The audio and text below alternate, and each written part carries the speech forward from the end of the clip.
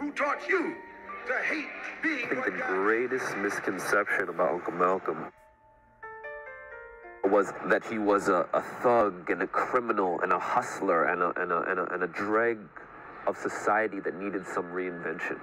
Uncle Malcolm was constantly changing from his adolescence to his death. He was constantly changing. He was constantly revising his thought and making it very clear and plain of who he was. My name is Arjun Collins. I'm the curator of the Malcolm X Collins house here, and I'm the grandnephew of Malcolm X.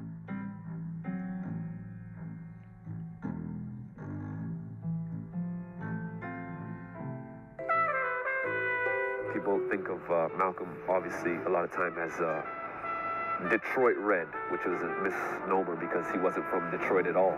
They also think about him as Harlem, a Harlemite, but his home, where he spent his formative years, was here in Boston. He describes it as being a place that kind of enthralled him because he was from the Midwest, because it was a site of learning. Okay? It was a side of family, and a family that was extremely strong, an extremely spiritual, psychologically sound black family in the United States of America, right? And that, to have that is what really, I believe, drove Uncle Malcolm to say that Boston was one of the most profound aspects of his youth.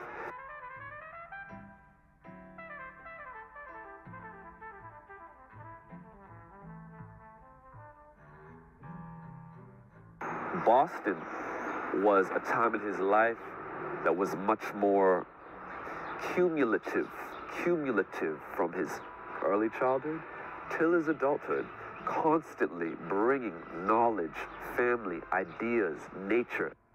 You see the 10-acre park next door, Malcolm X Park. That was a place where Uncle Malcolm and his sister spent a lot of time just involved in examining the local flora and fauna.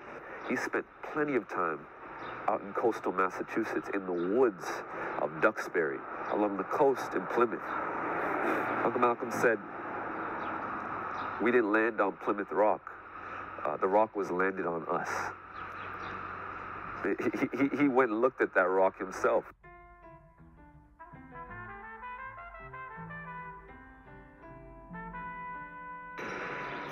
We're starting a capital campaign, fundraising campaign for the rehabilitation and the restoration of the Malcolm X Collins house.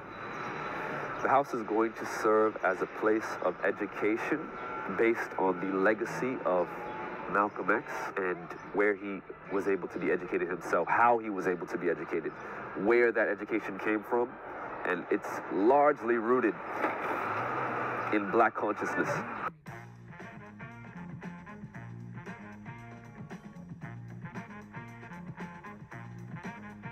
That's what Uncle Malcolm's chapter in Boston represents. It represents a journey that took place over many, many years, but it's all right here. It remains with the family. It remains with Uncle Malcolm's acolytes and mentees who are still alive today.